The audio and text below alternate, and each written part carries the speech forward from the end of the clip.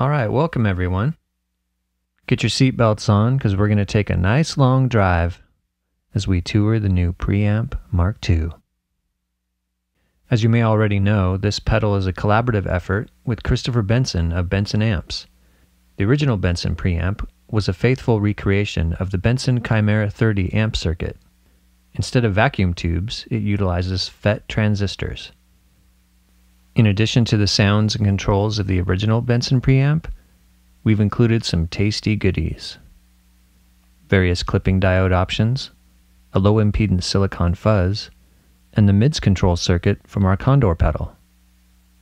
All that plus full MIDI control, 30 preset slots, and maybe the at-a-glance showstopper, motorized faders. Let's dive into the various parts of the pedal. I'm going to just basically go along with the manual.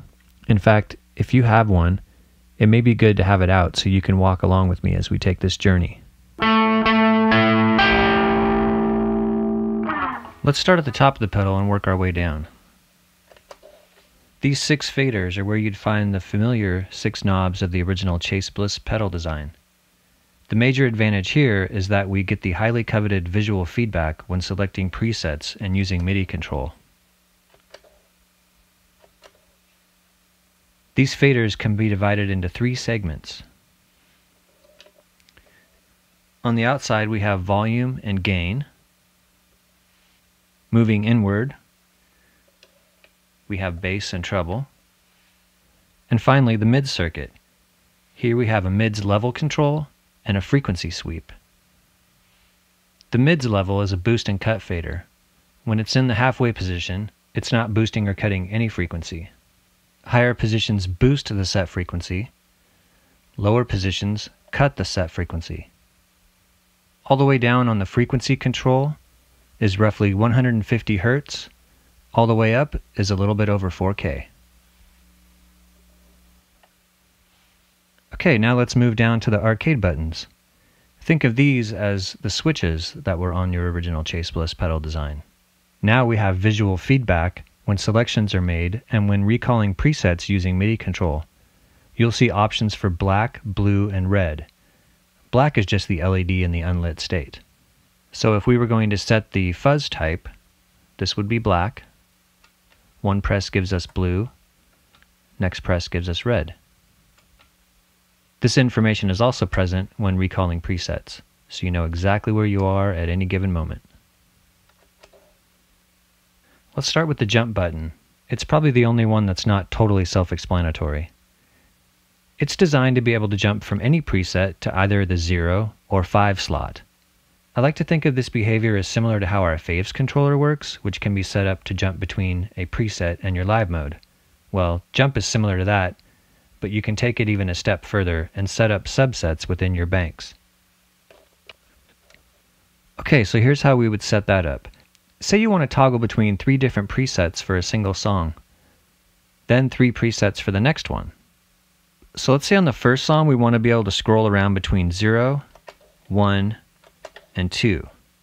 On preset 2, we set the jump to 0, which is blue. Press save. Now when we scroll, instead of going up to 3, it's just going to jump back to 0. And I'm going between 0, 1, and 2. You can do the same with 3 more presets for a different song, or let's try 4. Say on our next song we want to jump between 5, 6, 7, and 8. On preset 8, we're going to set jump to 5, which is the red option, and we're going to save that.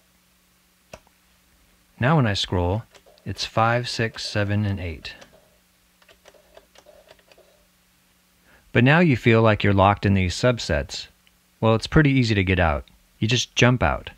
So from this subset, say I want to get back to that first one I was doing with 0, 1, and 2. I just set jump to 0. And now I'm at 0, scrolling on those 3. If I want to go back to the subset I just created, I can at any time set jump to 5, and now I've jumped up to 5 and scrolling on that subset. If you'd like to disable your jump for the long term, just go back up to the one that has jump marked, get out of it, resave, and now it scrolls like normal until you get to your other subset. We're going to set that one back to normal, resave, and now we're back to standard scrolling. Another thing I like to do with jump is at any given time, say I've gone over 0 or 5 and I want to get back real quick. From 6 I can go back to 5, just like that. You don't have to keep pressing it to go all the way around and come back to 5. Just think of it as a way to kind of jump into the middle of your bank. How about an Easter egg with that jump button? Let's say that we wanted to save preset 5 to slot number 7. Press and hold jump, scroll up to 7, press and hold save. Now my preset 5 has now been moved also to 7. You can even use this to rearrange the order of a bank. Move each preset in a bank to different slots in another bank. The possibilities are endless here. Thankfully, the rest of these arcade buttons are rather self-explanatory. The next button toggles the mid circuit to either before or after the Benson preamp circuit, or you can turn it off entirely. Q affects the mid's frequency fader. It selects the Q or bandwidth. Now, a bandwidth is a word that we hear so often we don't even really think about what it means, but it's literally the width of bands, or how many bands of the frequency spectrum. It gets its name from Q factor or quality factor as an expression of filter bandwidth. We don't have to get all technical though. Look at these little pictograms here. If you think of bandwidth, which is always displayed horizontally, you can see which ones will be affecting the most bands of the EQ spectrum. But what does that even mean for the purposes of making guitar sounds? The higher Q results in a narrower bandwidth, and the result is a more resonant or pronounced sound. Essentially, you can think of these as 3 levels of intensity. Black will be subtle, red will be very pronounced, and blue is in between. Next is diode, selecting the clipping diode options for the preamp. In the off position, you are hearing the transistor option of the original Benson preamp. Next is a symmetrical silicon setting, think Tube Screamer. Then, an asymmetrical germanium setting, think Klon Centaur for that one. The fuzz circuit is a heavily modded fuzz face style transistor-based silicon fuzz. You have 3 options here: an open fuzz, a gated fuzz for a great sputtery sound, or you can take the fuzz out of the circuit entirely. The fuzz is located before the preamp and mid-range controls in the circuit. Speaking of, let's go ahead and take a quick look at the signal chain.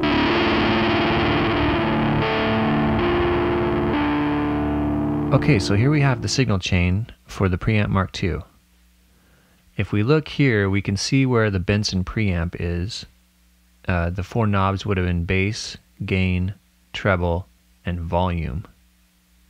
So this is the architecture of the original Benson preamp. New clipping diode options have been added, so that's here in the signal chain. We've added a fuzz that can run into this, and the mid circuit to the condor can be placed before or after the Benson preamp. But even when it's after, it's before the volume. And then it goes to the output.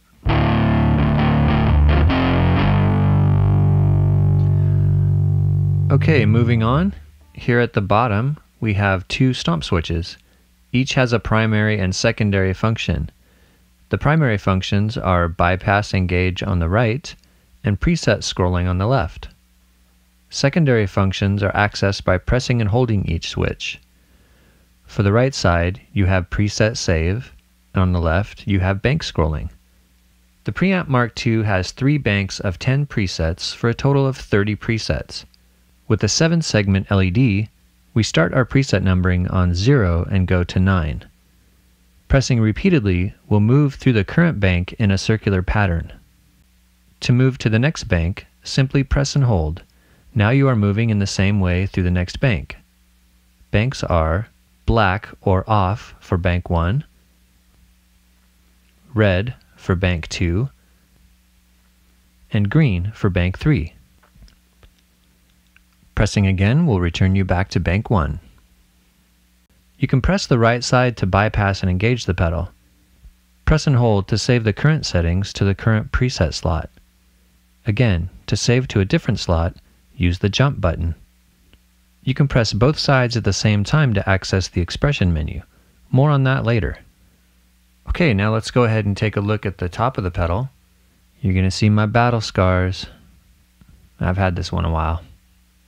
Pretty simple stuff going on here. We have 1/4 inch input and output jacks, MIDI in and MIDI through to pass MIDI messages downstream.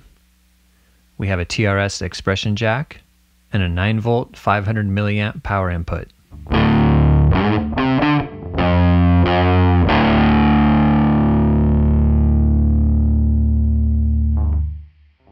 Let's have a look at using an expression pedal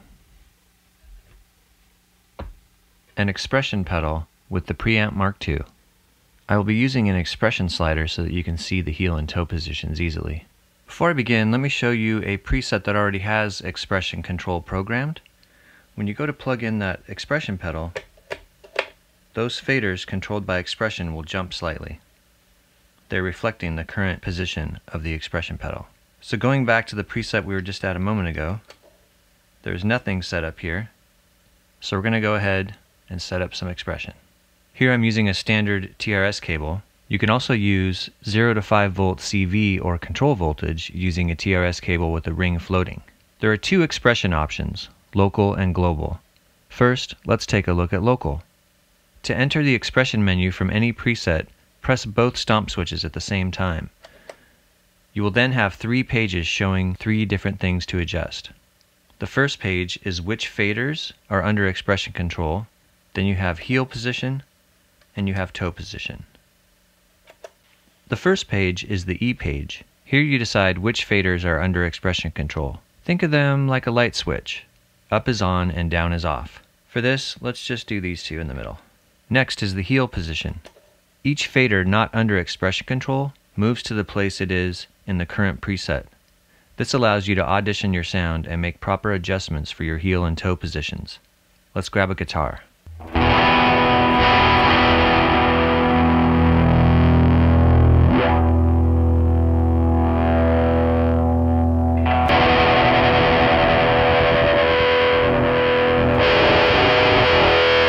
Let's say we wanted that super resonant cocked wah sound at the heel position. Now we're going to go for the toe position.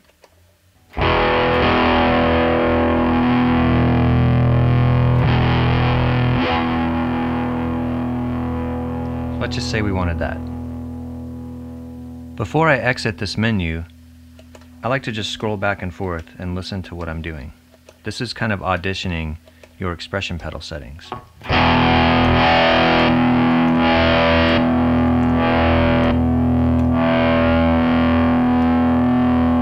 Realizing that the mids isn't even moving, let's add that to the fun too. So on the toe, we'll just drop it out.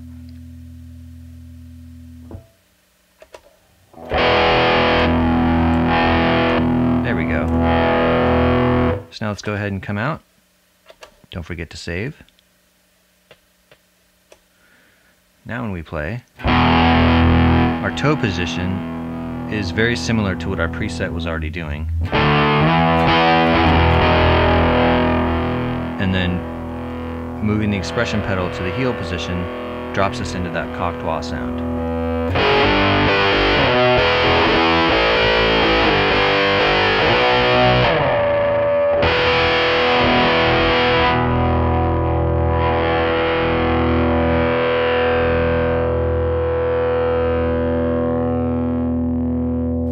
Okay, now let's talk about global expression. Local expression is for the current preset slot.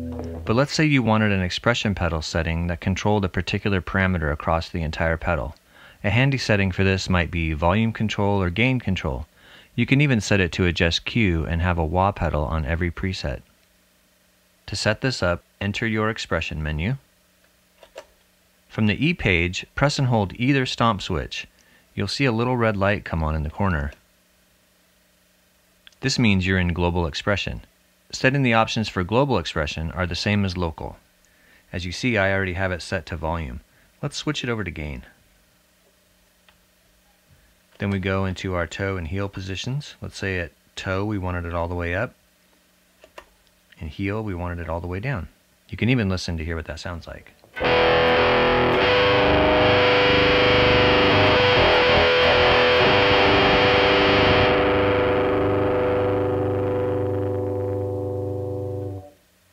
From here you can go ahead and exit.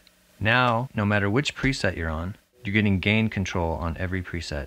No need to save this setting. It's either on or off. The settings will even survive a power cycle. To return to local expression, just go back and undo what you've done there. Press both sides and go into the expression menu. Press and hold either side till the little light comes off. You're now in local expression mode, and you can go ahead and exit. Now when you go to each preset, each one has just local expression.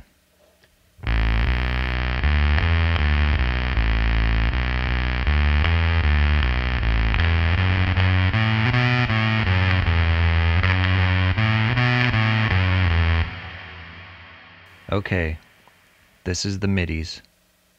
We can get way too deep here. I have a different video that does the whole deep dive into MIDI features of the Preamp Mark II. So let's just take a quick tour of the basic MIDI functionality of the pedal. Wait, what's missing here? Ah, that MIDI box. Don't need it. You just need a MIDI controller and a standard 5-pin MIDI cable going into your Preamp Mark II. The Preamp Mark II is set to MIDI channel 2 by default, but resetting it is same way as other Chase Bliss pedals. Press and hold both stomp switches at power up and then send it a program change. It will assign itself to whichever channel that first program change is on. Getting into the controls, you'll see that we have MIDI control of every physical switch, stomp, and fader on the Preamp Mark II.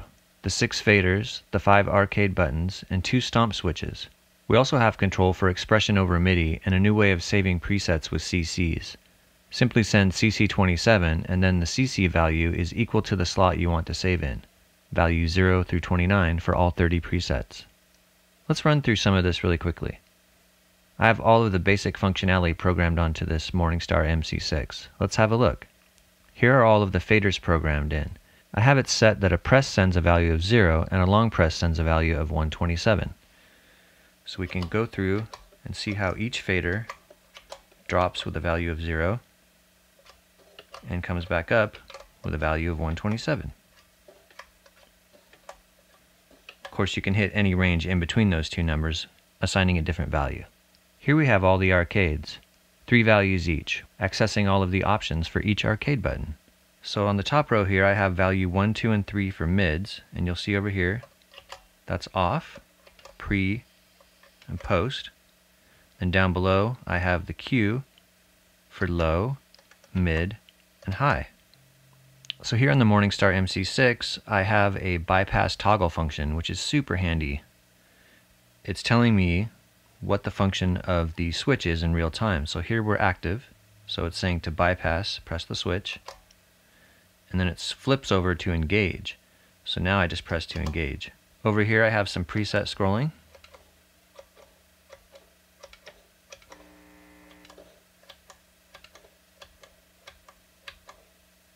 Here I have several save options programmed in. Let's say that we wanted to save preset 0 to preset 6. So here's what 6 looks like now. If I jump to 0 and press save 6, now 0 is duplicated onto 6.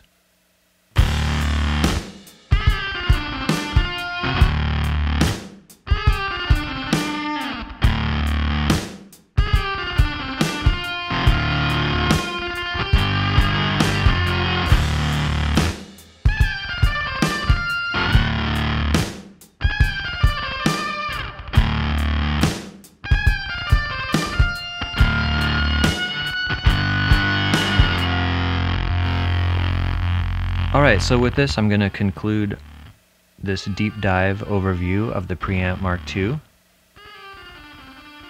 I just want to say personally that I've found the Preamp Mark II to be the most inspiring and most complete overdrive fuzz pedal I've ever used. I don't even want to think of going without one now. And all of us here at Chase Bliss, we hope that you find the same creative spark and enjoy many years of inspiration with your Preamp Mark II. As always, if you have any questions, you can reach any of us at chaseblisaudio.com/contact. Thanks a lot for watching.